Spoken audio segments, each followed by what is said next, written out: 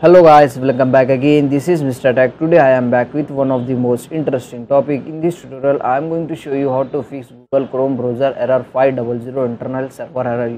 For example, you can see in the screenshot. So whenever you are browsing your YouTube, so this type of irritating error you are. So how to fix this issue? So follow my easy and simple step to fix this error.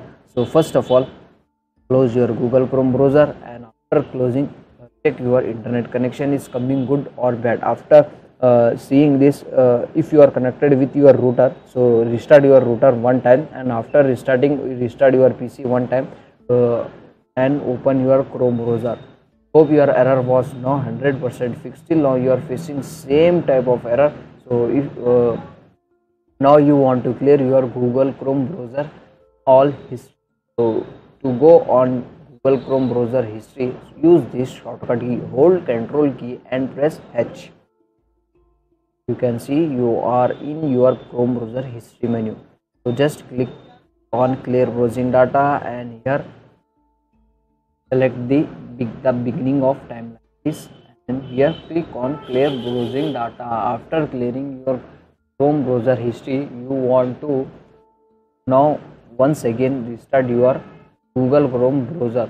After restarting, hope your error was now 100% fixed.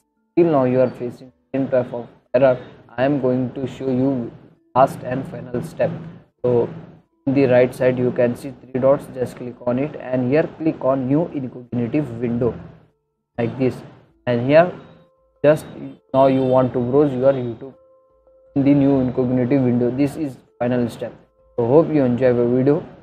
If you like my video, please like, share and subscribe. Till you have not subscribed my channel, so please subscribe my channel for latest updates. If you have any doubt related to this video, you can click your doubts in the comment section below. So after doing all these things, till now you are facing same type of error. So last step is this: uninstall your Google Chrome browser from your PC and reinstall it.